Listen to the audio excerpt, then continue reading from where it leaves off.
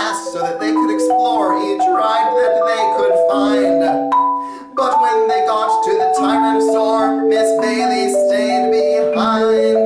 She said, I don't want to take that roller coaster ride. That kind of thing is not my kind of thrill. I'll see everybody on the other side. If I decide to change my mind, I will. Bailey sat down and along came a guy. He said his name was Matt. He asked to join her, of course she replied, and they began to chat. Matt said his friends were adrenaline hogs, which he thought was absurd. He bought some drinks and some chili cheese dogs, and so the two concurred.